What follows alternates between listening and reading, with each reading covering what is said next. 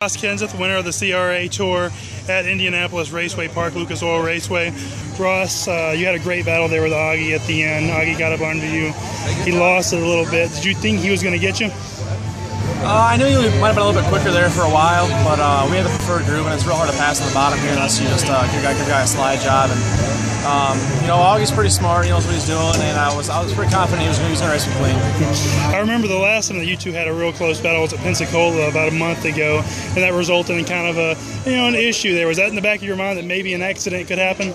Yeah, I mean, it was there. I pretty much lost all my respect for him after that incident, but I think he had a pretty good idea that there was a zero tolerance policy when it came to dirty again.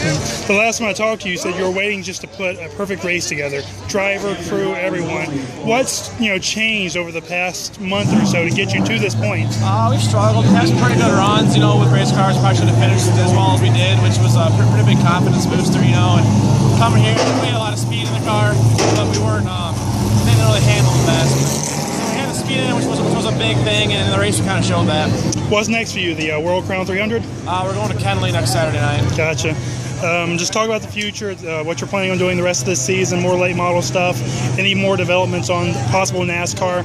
Looking for sponsorship. I got some great late model sponsors with Lance Harmon Fleet, Lloyd Machine, Enterprise, and Doc McGonigal. It just takes a lot to go out there and move up. So we got a full year of late models ahead of us yet, so it should be a lot of fun. Thanks. Congratulations.